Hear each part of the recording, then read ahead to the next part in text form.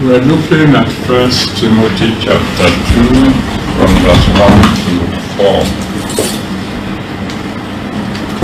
I want to focus on prayer for kings and those in authority.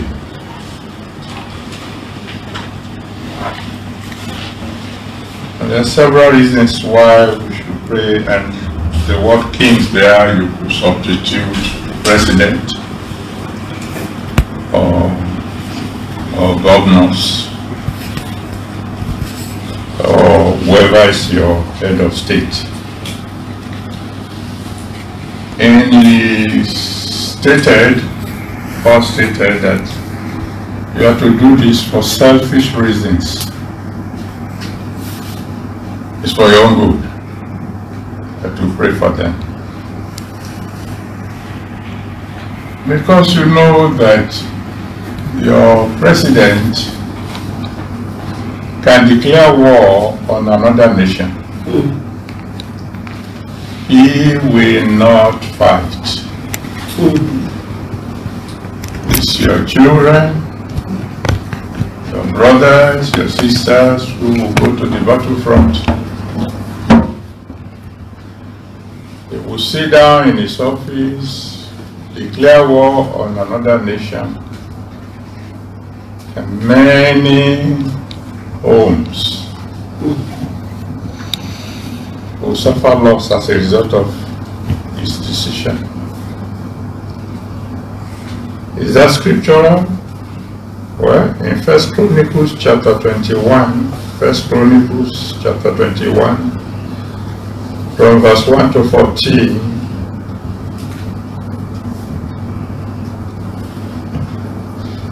David conducted a census of Israel. What he did displeased God. As a result, 70,000 people died. Not one member of the household of David died. It was David who sinned. It was the followers, the members of the nation, that paid the price.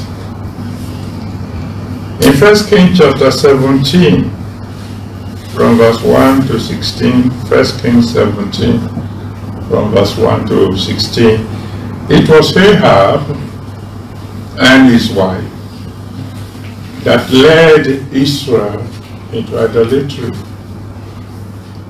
When the punishment came, it was a nation that had to do without rain for more than 3 years. But for the intervention of God, the widow of Zarephath and her son would have died. Definitely the widow was a godly woman who was willing to even give her last meal to a servant of God. But regardless of that, because the king and his wife offended God, she would have perished with her son. In Daniel chapter 2, the whole chapter, a king had a dream.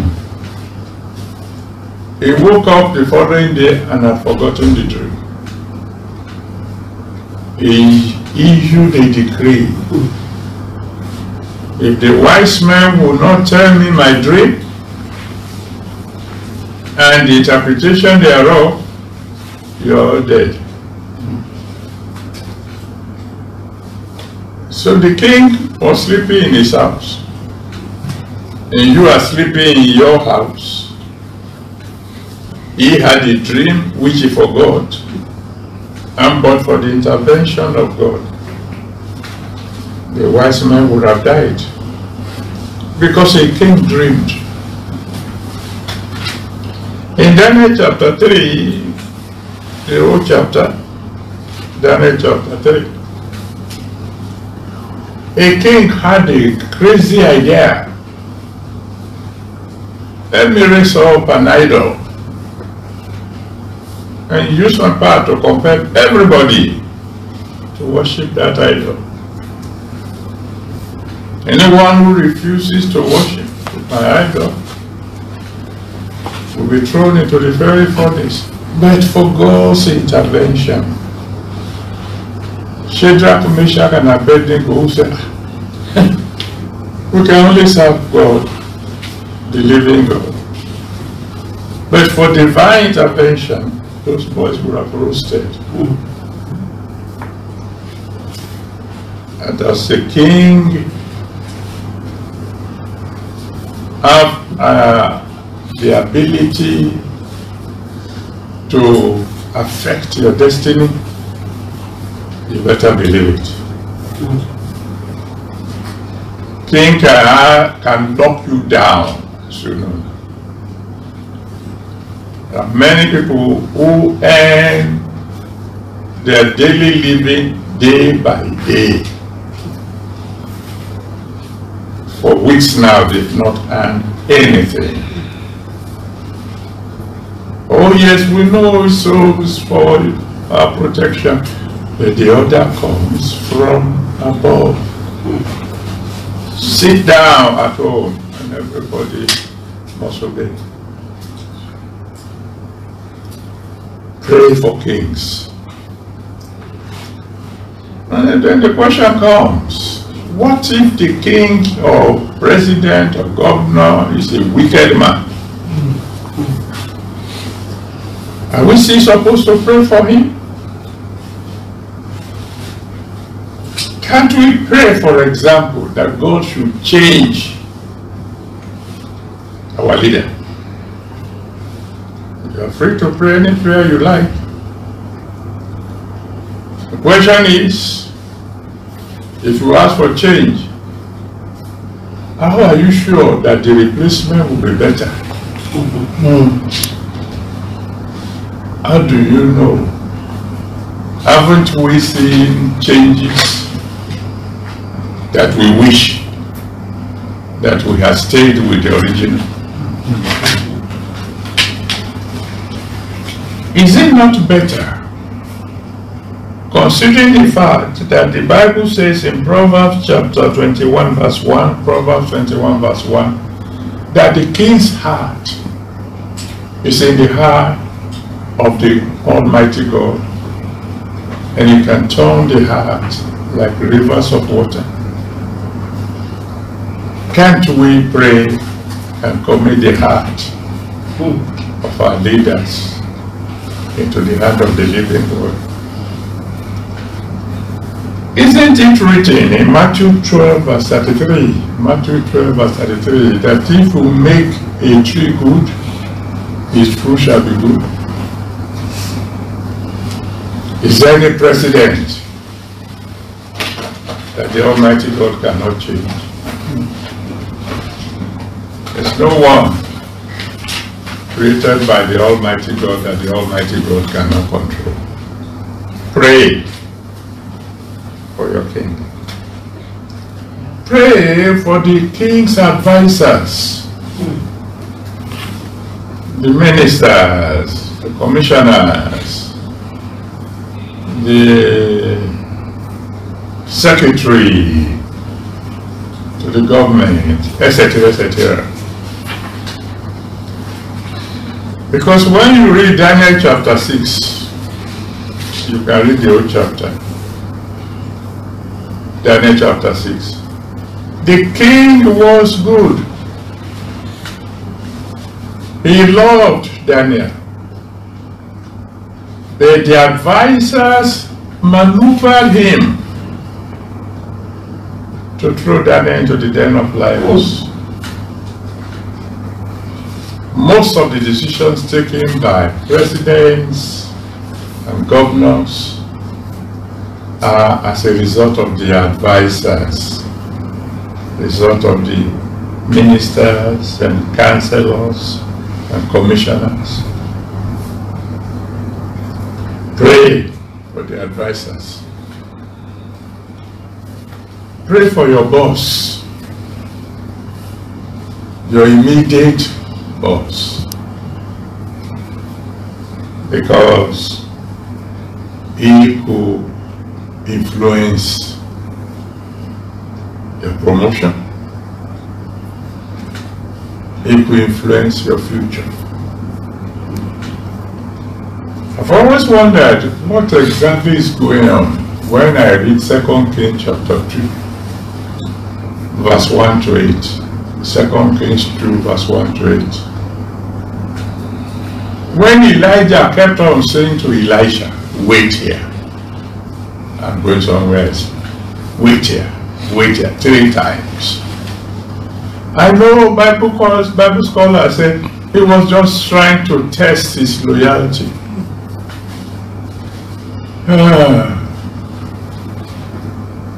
Maybe because I am a small boy, I'm just a beginner. If somebody left his parents, left his business, never went back home to greet the parents, and have been following me for more than 3 years, pouring water on my hands, I should think I already know this fellow's loyal. I'm yet to know the full meaning of Elijah saying, wait here, wait here. Suppose Elisha had said, this is my boss. I've never disobeyed him before. He's the one asking me to wait. In obedience, I will wait. What would have happened to the destiny of Elisha? Pray for your boss. And when you read 2 Kings chapter 6 from verse 8 to 17, 2 Kings chapter 6 from verse 8 to 17, it was Elisha that was troubling the king of Syria. But when the king of Syria sent an army to go and arrest him, the servant of the man of God was included in the trouble. Because when the servant of the man of God came out and saw the army surrounding them, he said, my master, what shall we do? Thank God that the boss had enough power to arrest the arresters. But just consider the problem of your boss can rope you in. Pray for your pastors. That's one thing many of us don't do. We want them to pray for us, pray for our healing, pray for our business, pray for our promotion, pray for our family. When do you pray for him? Have you forgotten that it is written, Matthew 26 verse 31, Matthew 26 verse 31, you smite the shepherd and the flock will be scattered. Do you think the devil is interested in your congregation as much as he's in you, the pastor? If he can just get the pastor, then the rest of you are in trouble. Pray for your pastors so that the Spirit of God will not depart from him. When you read the story of Samson in Judges chapter 16 from verse 18 to the end, Judges 16 from verse 18 to the end,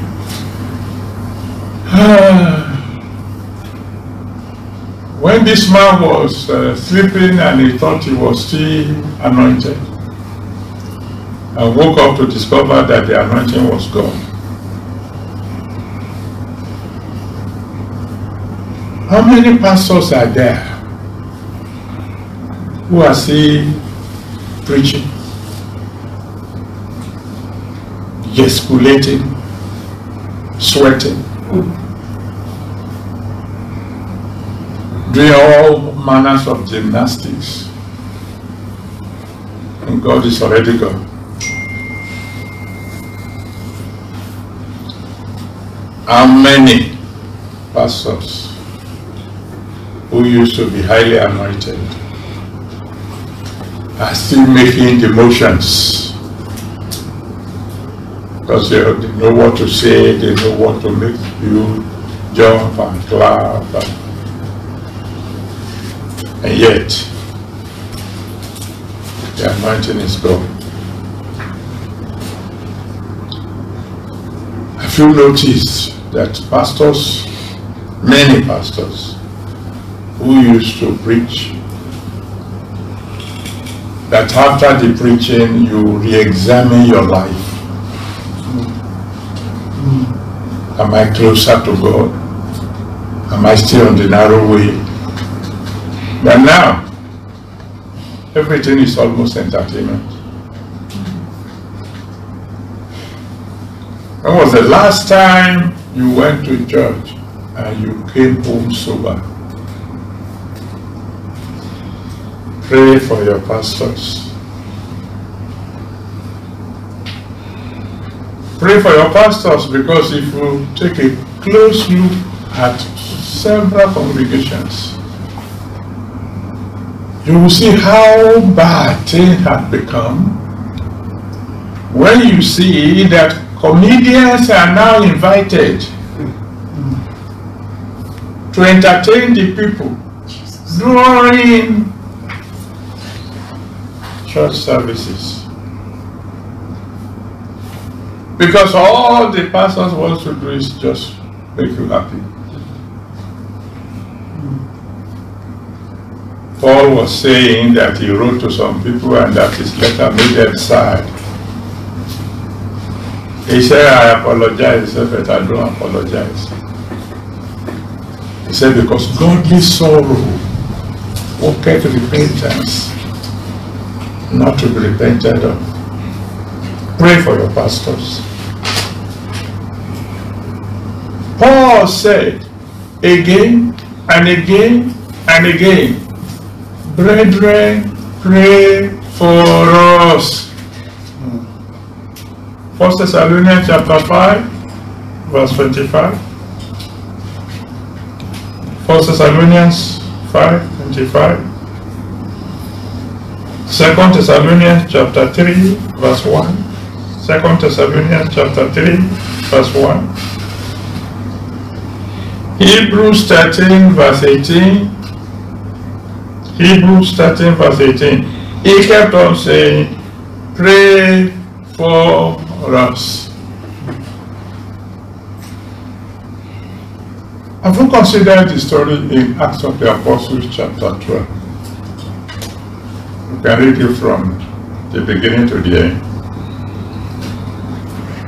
Acts 12, from verse 1 to the end.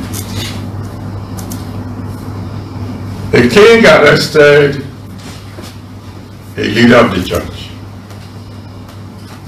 and killed him.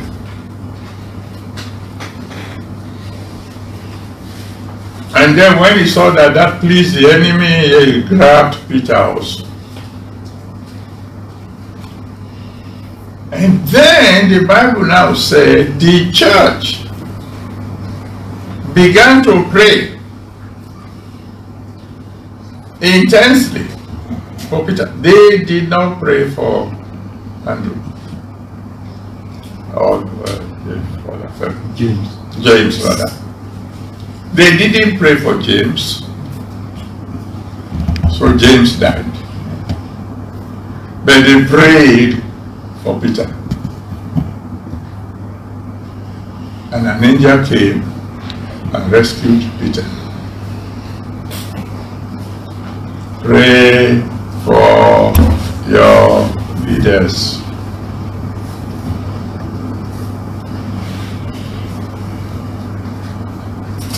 Every leader needs help. No matter how anointed. As long as he's still in this body of clay, he has needs. Let's take one or two examples. Let's start with Exodus chapter 17 from verse 8 to 13. Exodus 17, 8 to 13. The Amalekites came and they attacked the children of Israel. And Moses was highly anointed.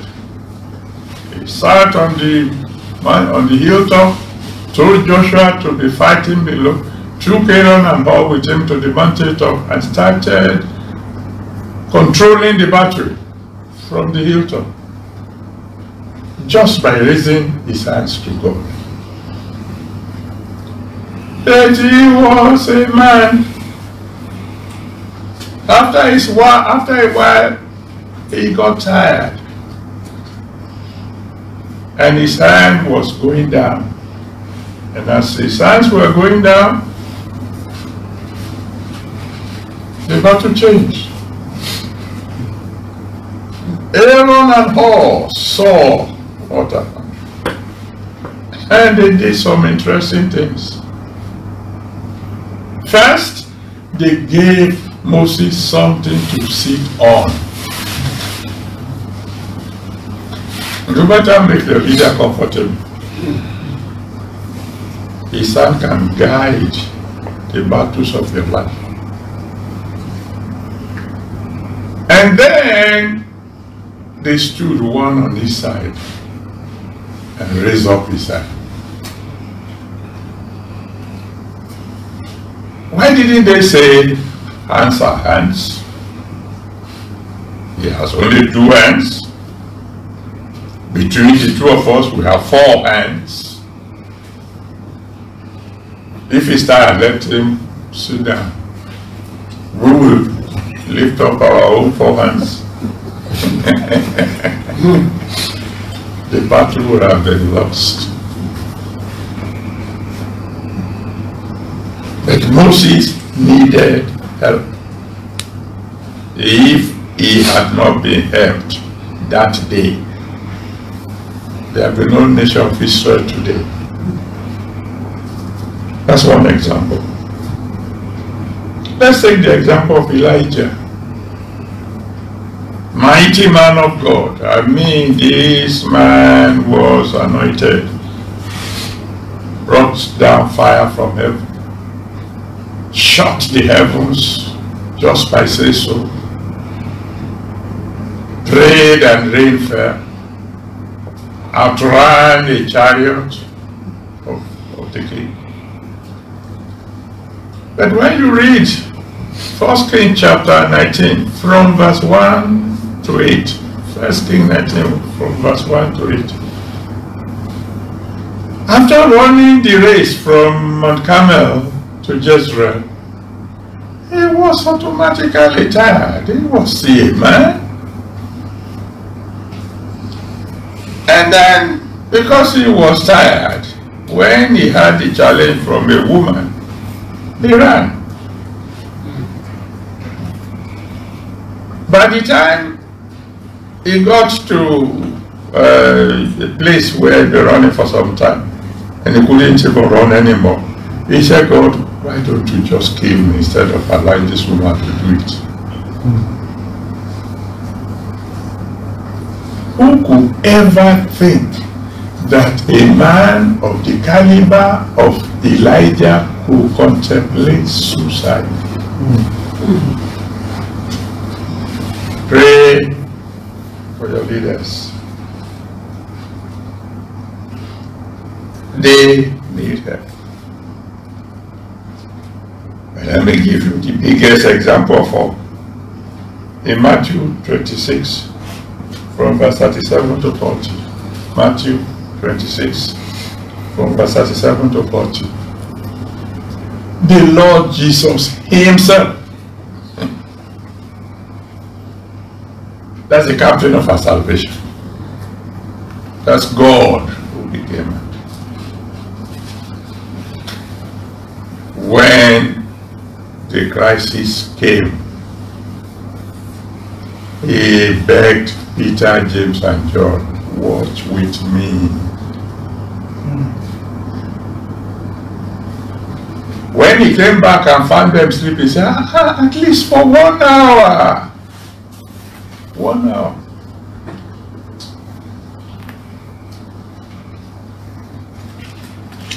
It is for your own good that you should pray for kings, pray for the king's advisors, pray for your boss, pray for your pastors, pray for your leaders, because if it's well with them, it will be well with you. May God give you the grace today that as you pray for yourself, at least even if it's only for 2-3 minutes a day, remember to pray for those who are in authority over you. That's how you can live a peaceable life. That's how you can be guided in your journey to heaven. May you succeed finally in Jesus' name. Amen.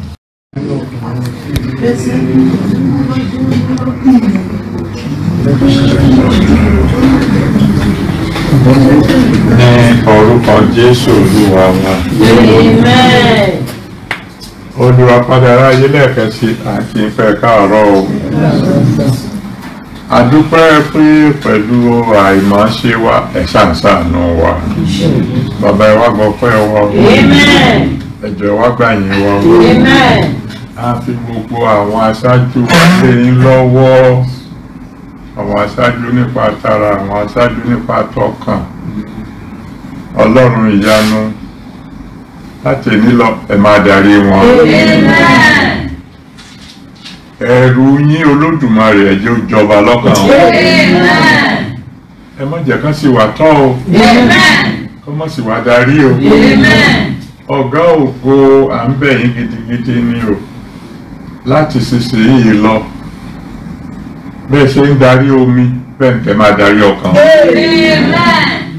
Gbogbo àwọn tí ò sì dáa tó lè wà lára wọn, ẹ̀yin náà lẹni tẹ́ ẹ bá sọ gidi eré ìṣúra di rere, bàbá ẹ bá wa sọ wọ́n di rere. Amen. Ọlọ́run àlàáfíà ẹ fún wa lálàáfíà. Amen. Ẹ ṣàánú orílẹ̀-èdè wa o. Ẹ ṣàánú ìjọ yín o. Ẹ ṣàánú gbogbo wa o. Ẹ ṣàánú àgbáyé o. Ẹ jọ̀ọ́ ẹ dáwọ́ ibi dúró o. Ká lè máa yìn títí. Òpin ọ̀sẹ̀ ló tún dé Olódùmarè níbi gbogbo táwọn ọmọ yín ti máa tún pé pọ̀ lọ́la. Ẹ jọ̀ọ́ ẹ bá wọn pé o. Ká lè máa yìn títí. Orúkọ Jésù Kristi Olúwa wa.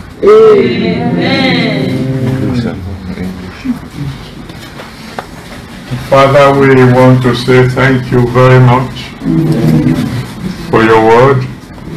We want to thank you because we know you are the King of Kings and the Lord of Lords. We know you can control the heart of all the presidents, all the heads of states, all the governors. And we are committing them into your hands, Lord. We pray that they will rule us with the fear of God. Amen. We pray that they will not lead us astray. Amen. We are asking, Lord God Almighty, that you can make a tree good and the fruit will become good. Both physical and spiritual into your hands. Because of the numerous sheep, Lord God Almighty, that will be affected if the shepherds were to be smitten, we ask, Lord, that you make all shepherds good in Jesus' name. Amen. Have mercy on the whole world, Lord. Amen. And put an end to discord. Amen. In Jesus' mighty name we have prayed. Amen. Praise the Lord. Hallelujah.